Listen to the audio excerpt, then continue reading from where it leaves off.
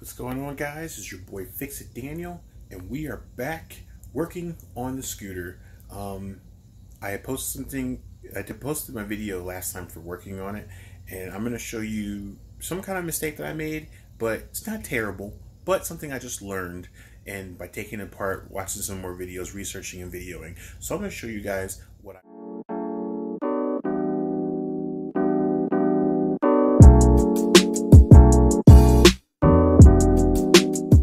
Welcome, guys. Welcome to the channel. Today we are going to be talking about the scooter. Basically, I made a video on doing the transmission and clutches with the new stuff I got from Rolling Wrench. So when I first did it, as you saw in the video, the belt blew up, broke for some weird reason, don't know why, but I think I know why. Maybe just carelessness or not really knowing a knowledge of it. But now, after watching a lot of videos and researching and doing some stuff, I found some cool tricks, cool tips and tricks. I don't know if it's tips and tricks, but just something different that I learned. So I'm going to show you guys what I found and what I learned so I can show it to you guys. So let's get this thing going. All right, guys. So I've been taking this bike for a spin for a while, and everything's been going pretty good. Been getting some good speeds. But I also realized that a lot of the parts and stuff that I put on, I just was careless and not realizing it, that it actually works. So basically, I put a new spring in with some new clutches from Rolling Wrench. The spring here is I don't know if it'll show up clearly or not. I don't know if it, but this is 1,000. Oh, here it goes. It's a oops, it's upside down so you can see it. It is 1,000 horsepower spring. So I've seen many people in the videos going up a little bit to get some more speed. One guy I was watching did it really good. He got a yellow one, which is 1,500. So it's 1,500 spring, and then 1,500 clutches.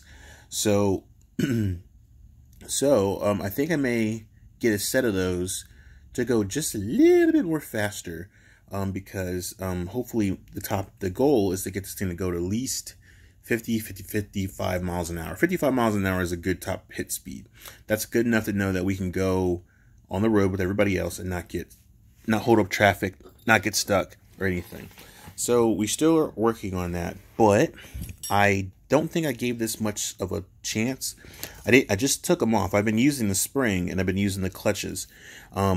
These are the 9 grams that came with it, and those are the 5 that I gotten. And I mean, these are the 7s that I got. I got a set of 5. Those are the originals are 5 gram that came on this. So we went from a 5 to a 7, and then here's a 9. Some people have gone higher to like maybe a 13 or so to give more top end speed. We may do that towards the end if it's just not reaching the goal. But I think the springs, if we get some 1,500 springs or maybe even 2,000 springs, we could actually achieve the 55 miles an hour goal. Only thing is that I've noticed that people were saying that when you go that high, when you rev, it takes a little bit longer to get into that because the bike's got to speed up to that 1,500 or 2,000 horsepower. Right now we're speeding to 1,000, which is quick. It's nothing. You don't even notice it. You turn the throttle and you're gone. So we'll think about that if we want to go up. But let me show you what I've learned and what we can go into. So let me get my set on the tripod and we'll go from there. All right, so we're going to start with the kit that came with. So the spring, and let's slide this out the way. So the roller weights with the variator, this spring, and this casing, and all these essentials right here came in that Ruckus kit. And then this is the old one. Yes, this is the old one. This is the old one and the old spring. So the issue that I was having is I didn't use this one because it wasn't working with the starter gear, which is this thing right here. The starter gear, it actually goes right up in here. And the problem was this wasn't matching up with the teeth. Now, it could be because it wasn't seated properly or which not, but we're going to give this another go and see how this works. Hopefully, it'll work. And if not, we'll just go back to the original one, which is this one right here. Oh, actually, I'm sorry. Let me rephrase that. This is the one that came with came from Rolling Wrench. This is the original. Grantedly, the teeth seem to match pretty well. Seems to fold pretty well. But for some odd reason, it wasn't working great with the starter. Every time I'd start it, it would get all hung up. So maybe it's because this wasn't set properly or this wasn't set properly. But we're going to give this another go and retry that. So that's one thing. And two, go back down. So with the kit, this is the original. This is the original sprocket. I kept it because this sprocket that came from Rolling Wrench, the holes. So there is an actual, like when you take this off, inside here there are 3 little like mounting nuts or holding nuts that holds this together. So when you pull this apart, it's sliding on the slider, which is example of this. It's got these little sliders inside. Well, the reason why I can't use this is because the holes aren't big enough for these down in here. So if they were bigger, I could use this. But it really honestly doesn't matter because this isn't the one that has like a different type of groove that you could choose from. This is just the same straight, same way out of all of them. So since this doesn't seem like it's going to matter, and the only difference, the reason why I'm not using it is because the slots aren't big enough to take those little studs that holds it, I just went back and reused the original one. But with the kit, comes with these. So these are ball bearings. So basically in this kit, with the spring and the clutch and everything, you put the ball bearings in this little crevice. And this is actually from, take this off. So imagine this was the original spring that came with the bike. So before, it sat here and then just sat in like that. And that's how it turned. Well, with this new spring and the kit that it comes with, these go into here. So I was thinking like, okay, cool. I remember seeing Rolling Wrench talking about these ball bearings going in here, but they didn't, these would work, but I couldn't get the cover. So when I saw this ring that came with it, I thought it went over. But the problem is there's a little bit of a gap. So I was like, how if I put these on here, the ball bearings may fall out. Well, I just realized that this is not for this. So this fits perfectly right in there where the ball bearings can fit and seat. And the spring fits right in there. So all I would do is take these ball bearings, stick them in there, stick this cap over, stick this on top. This is to replace that cap and goes right there. And then I place this right over top. So that way it all spins freely. So I asked everybody in the comments to tell me what that was, and no one gave me any comments. I ended up figuring it out myself by watching more videos. I couldn't find the one from Rolling Wrench when he was talking about it because he didn't go into too much detail. He just told you that's where it went because he said the kit came with it, and that was it. But there was another guy that showed you exactly how to get these all fitted, and that's how I figured it out. And then now I took it all apart and tried it, and lo and behold, that's what that is. So we could actually use these ball bearings to fit in here to have this roll a way more better. So that's what we're going to do. We're going to piece this all back together and get this all back right. So that way we can get this running in a right good way. So now you know And now we're going to figure this out and put it back together. So let me show you how everything's going to go back together and work, and we'll go right to it. All right, guys, so now you know. Let us get into it. So let us start with the ball bearings. So we're going to take these ball bearings out of this package.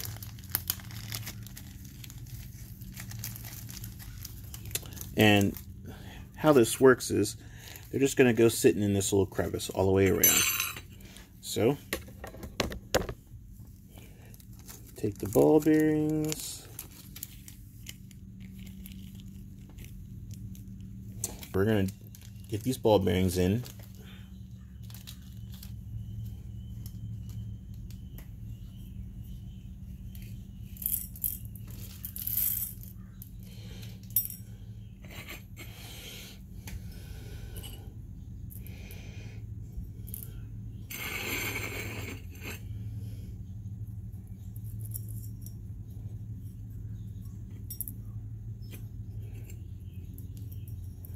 So, here, let me get my little magnet thing. Make this life a whole lot easier.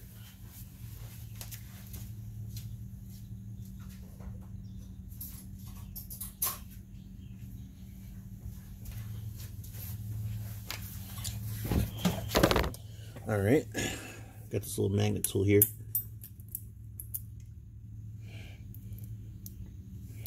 Let's get all our ball bearings off of them.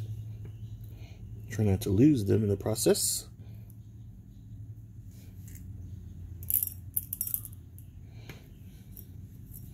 These aren't exactly easy.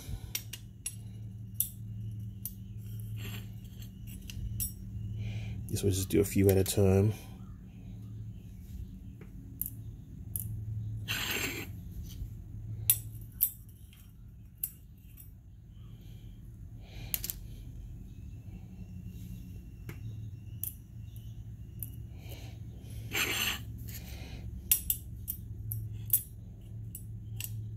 Alright, looking good. So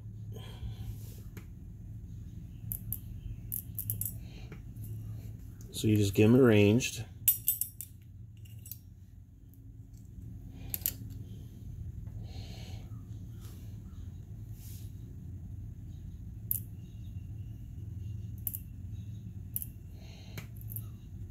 Alright. Got room for just a few more.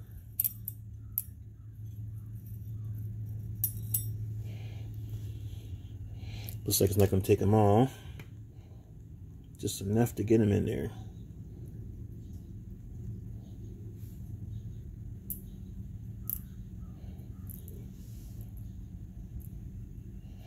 Let's see if we'll take just one more.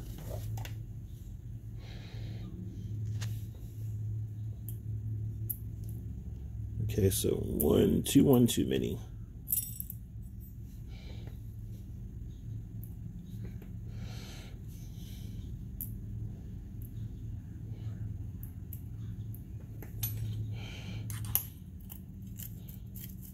See? So we'll take the rest of these here.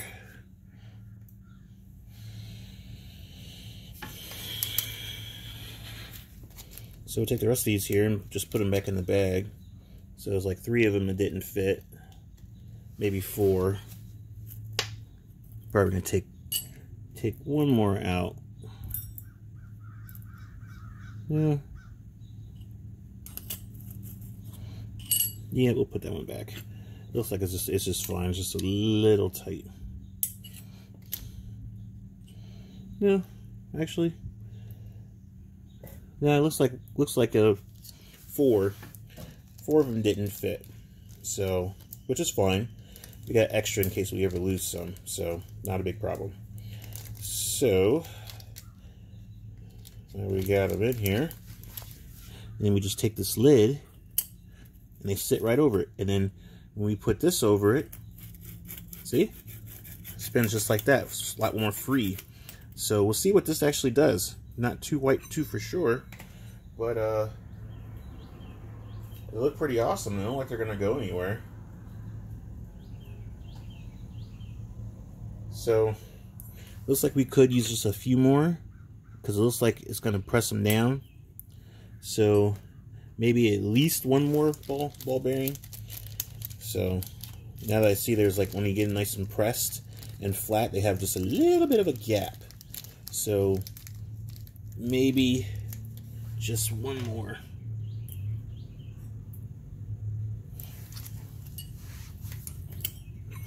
So let me see. Yeah, it's perfect. So just that one works perfectly in there. So now we would take our spring, put it right back in there. See how that freely moves?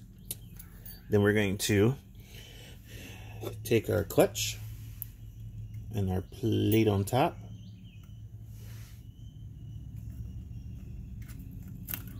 And then voila. So now what we're going to do now is tighten it down with our nut.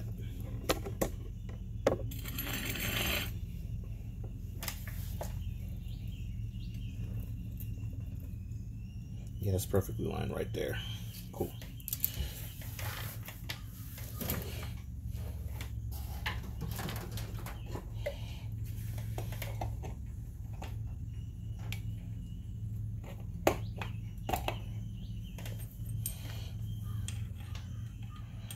We'll get our nut on there.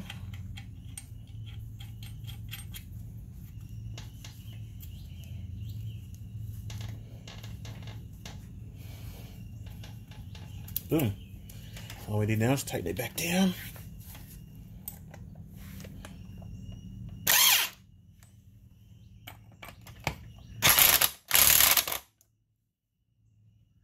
There we go. So now we work on our variator. So these are the 9-pound. These are 9 grams. So what we're going to do is we are going to try these. Put them back in there.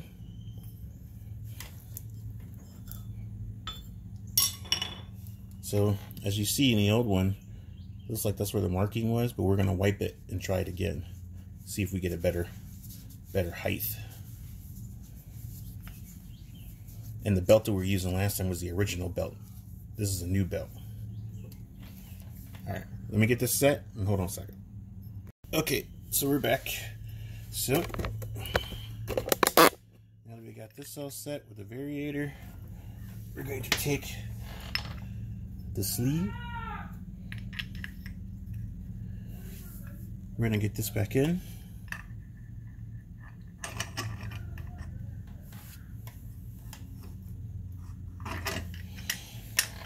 Hold on, they're not sitting in there properly.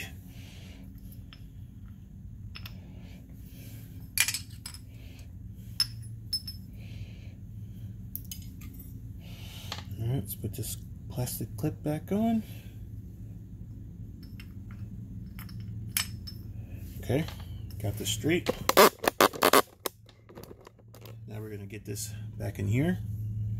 So we ever so gently try to hold it in place.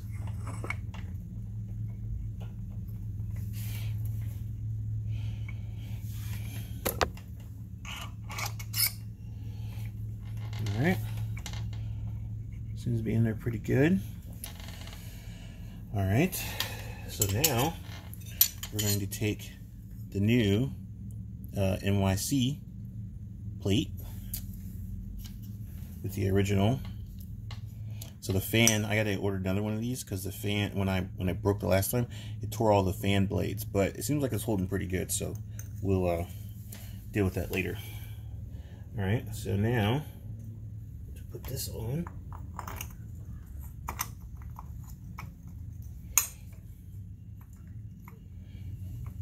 All right.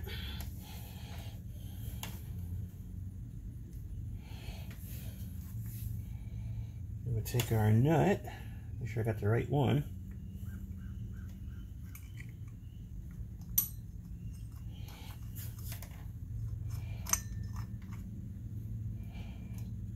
Get that on there.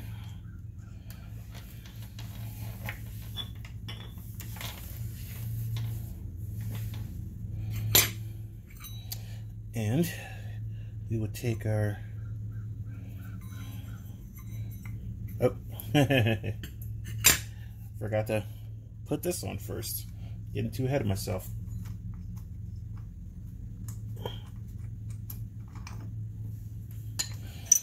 So I learned another trick with getting these on. If you ever have a hard time getting these slided on, make sure you pull this down like this. You get that nice and flat in there, then you slide this on, and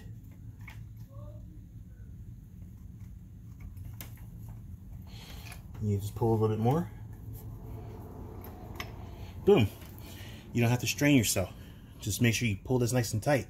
One guy even took a pair of channel locks and squeezed. As long as you squeeze it, you'll have plenty of room to get that on there. That's really quick and simple, no problems. So, get this back piece on here.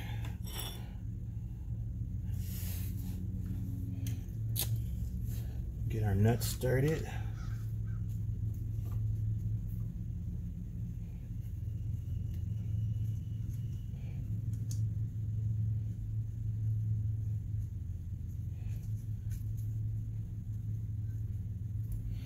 So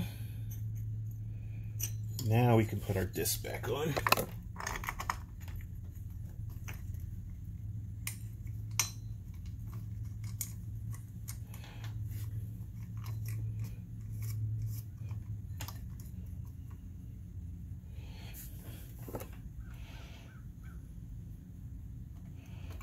All right, just like that.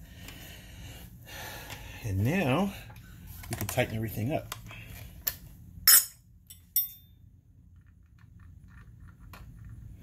All right, so.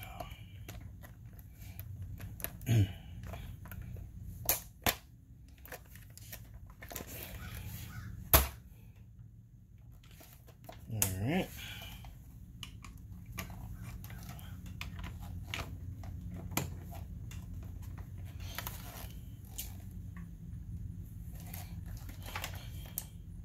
Oh, wrong. Hold on. All right, let's get this thing bolted. All right.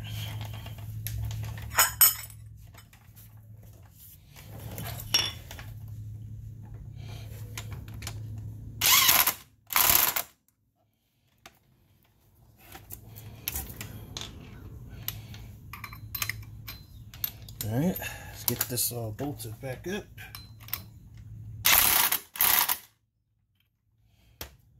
All right, I think we're good. Looks like everything's pretty good. So let us put this back on. Hopefully the teeth and everything will fit, and I think we'll be good, because that was what I was worried about.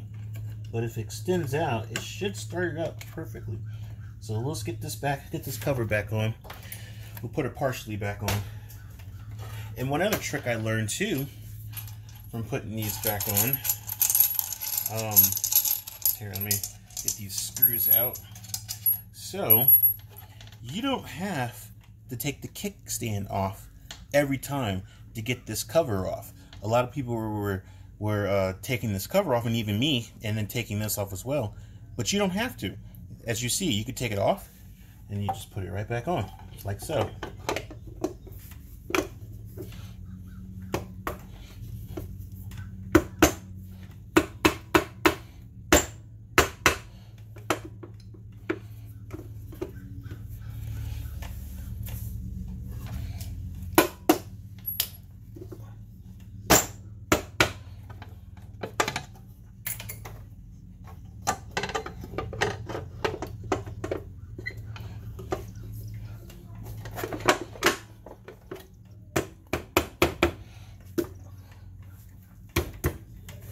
All right.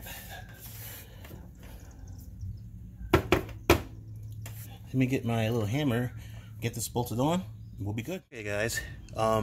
Unfortunately, this does not seem to work. I don't know why, but I think it's just too far out, and all it's doing is just chewing up the gears. So this not working. So we went back to the original. Now, sorry about that. Now let's get it started and see if it starts up.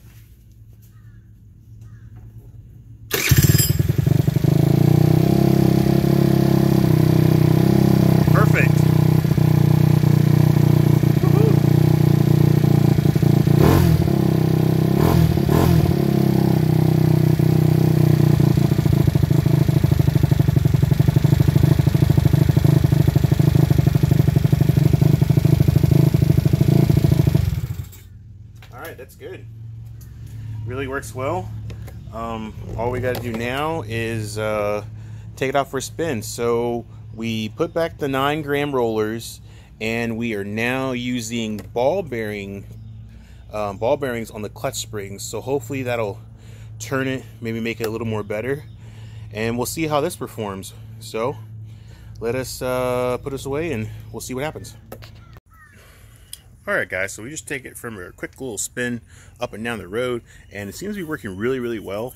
I'm super happy with it, the way it feels. It's got a lot of good acceleration.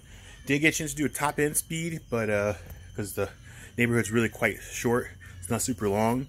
But I am going to take this out for a nice good full spin on the next episode.